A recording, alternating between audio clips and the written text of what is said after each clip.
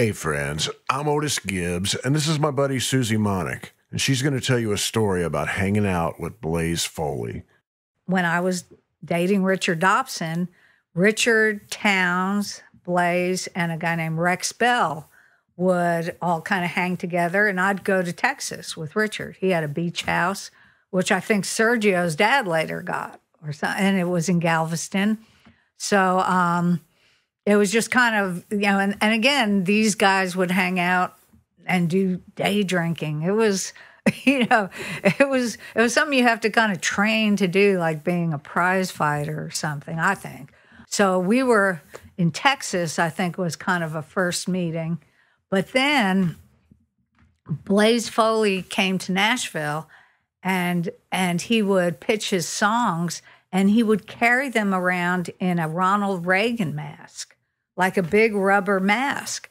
And I believe Towns he might have borrowed money from Towns. He really wanted a Ronald Reagan mask, but that's what he would carry his cassette tapes in. Back in the days, we didn't even have CDs. And he would carry those and maybe a bottle of booze. And my encounter with Blaze was I was friends with a guy named Rabbit who, may he rest in peace, but he played bass with Joe's son, but he also, you knew he would keep you all up for a party all night. So I had a house in Belmead, and Blaze came over, and Towns was over there. We were jamming a little, but as the night wore on, it was down to me, Blaze, and Rabbit, and I had a big upright piano. And Rabbit wrote a song called Best Western Christmas. It's a beautiful song. It's like, I'm having a best Western Christmas this year, and I guess it's the best it could be. And so he's playing on the piano, and Blaze would howl. Like when, so you'd play a song, and he's singing, and Blaze would go, "Ow, ow." So I had a cassette tape at the time of Blaze howling along with this song. So we did this song into the wee hours of the morning and picked and played piano and guitars and banjos.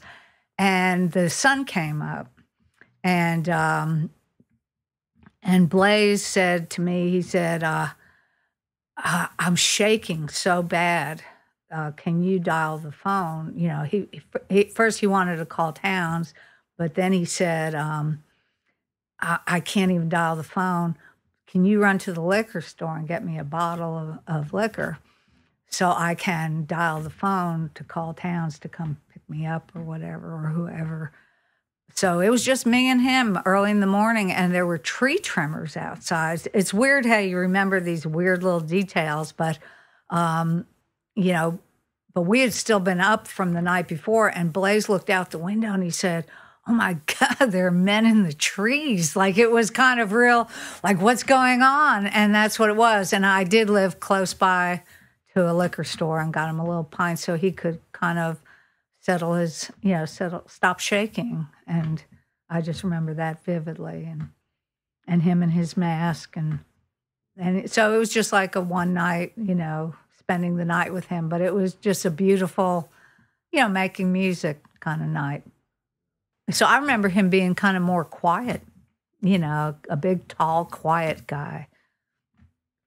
I don't know. And this was kind of the Christmas right before he died. So I think it was like late 80s. So I just remember this night, And it's so weird because if it wasn't for this little cassette that I had where I had taped him howling along with Best Western Christmas. We didn't have like people set up the camera and the iPhone back in the day. You lived in the moment a lot more back in those days, and you just kind of played the music and stayed up and that's and then got up in the morning, hung over, and went on with the next day.